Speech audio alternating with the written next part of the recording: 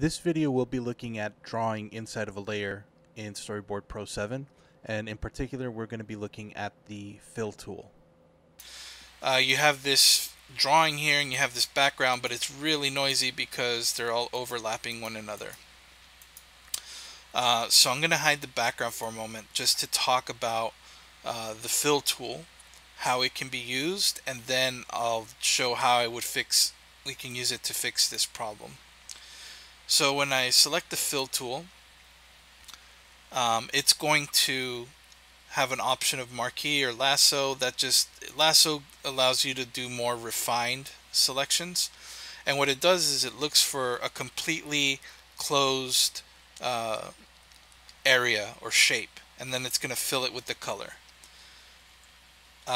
These options here is paint under, so that means it'll paint underneath any existing lines. Unpaint will just remove any painted areas.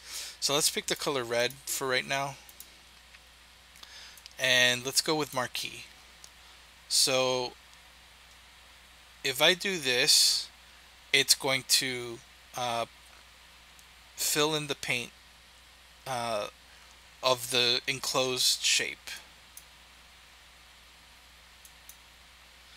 But now you see when I dragged and I included the boundary, it also changed the color of the line. So if I want to avoid that, I can come here and say paint unpainted, because technically the stroke is already painted. So I can come here and now it'll preserve the stroke. If I were to change colors and I have paint on only paint unpainted, it's not going to do anything because everything is already painted. So now let's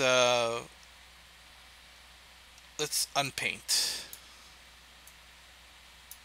Oh, whoops. I'm just gonna not select the lines.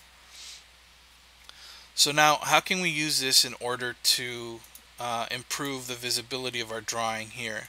So, well, we can use the fill tool, keep the paint unpainted because we want to keep our lines, and maybe just use a white and fill our drawing.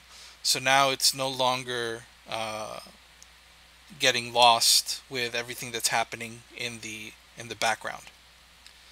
So that's how the fill tool works. One minor note is that if, for example, you don't have a completely, let me pick black again. If you don't have a completely filled in shape, like there's a little gap, and you try to fill it, it just won't work. You can try to tweak this value here, like close large gap, close medium gap, and play with this value here so that it can try to close it. And then you can set your options that you want and say try, but it won't work unless it's a really small gap. This one was completely closed off. All of these are completely closed, so that's why it worked. So just something to keep in mind when you're using the fill tool.